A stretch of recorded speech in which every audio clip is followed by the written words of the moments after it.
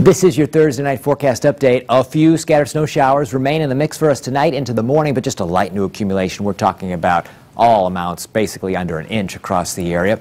Still enough to lay down a few additional slick spots on area roads, but travel should not be as bad as it was with the system as it moved in last night into this morning.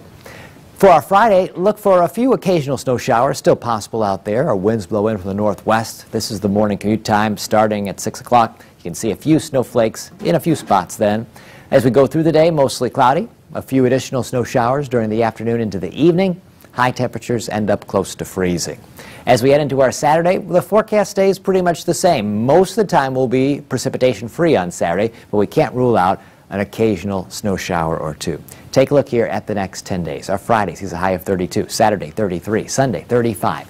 Sunday really has our best potential at seeing precipitation. At that point, it's going to come in the form of rain and snow showers.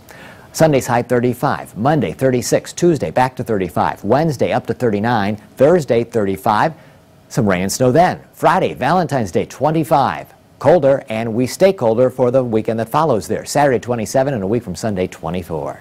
That's your latest forecast update.